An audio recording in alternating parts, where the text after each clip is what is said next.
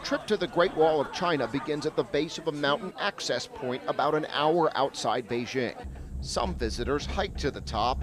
We choose to make the short trip by cable car and get a preview of some of the amazing sights that await us. From this vantage point, the wall extends far in each direction.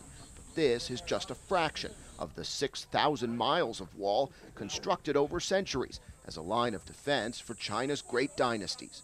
Some parts of the wall are close to 3,000 years old. Areas of the wall open to visitors have been restored, but other stretches have crumbled under the ravages of time.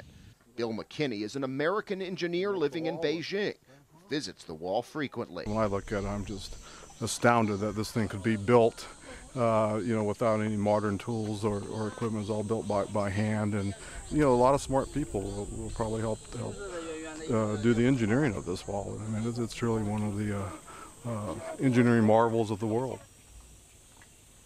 A day at the Great Wall can be grueling. Many areas are steep, and there are plenty of uneven steps.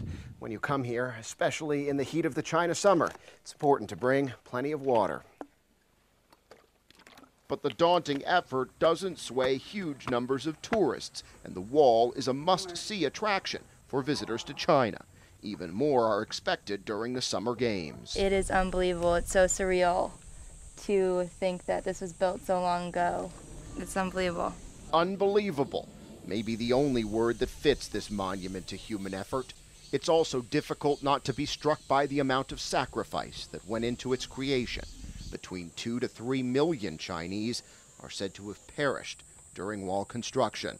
Walking this wonder of the world thousands of years later brings visitors one step closer to the deep and rich history of this Olympic host nation. Jason Bronis, The Associated Press, MUTIANYU, China.